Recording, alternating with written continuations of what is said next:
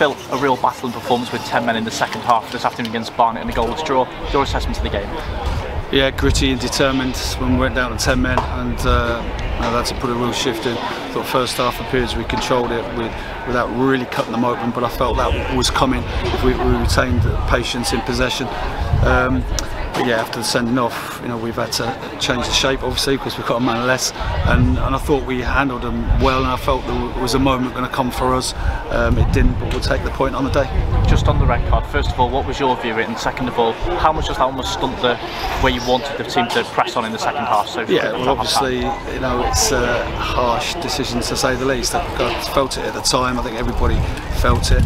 The keeper's reaction has probably influenced the ref to a certain degree. I've seen it back since, and I think 99 times out of 100 it's not a red card for me. I just don't see that.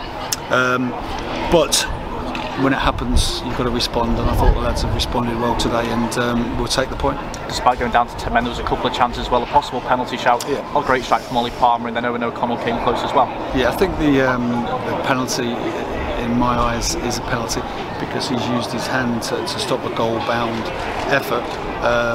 His arm's in a natural position. I think we all get confused with the rule, but I always feel if you've stopped a goal-bound effort with the use of your arm, then it's got to be a penalty.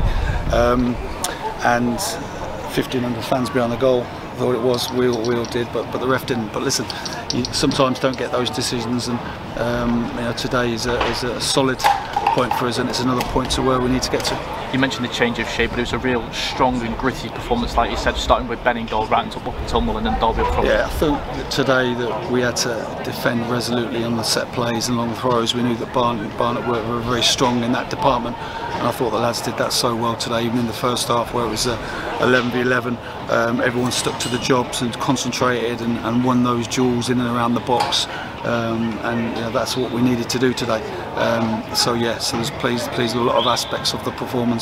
A clean sheet is always good for us. Fozzie was excellent, and we'll take that into Tuesday night. And ultimately, it's another point ahead of a big week at the racecourse with 2 games. Yeah, it's just set ourselves up great for Tuesday, and it'll be a great atmosphere, and it's a game we'll be looking forward to. It's important now just to get the lads rested up and prepare properly as we will, and we look forward to a cracking game on Tuesday. Thanks, Phil.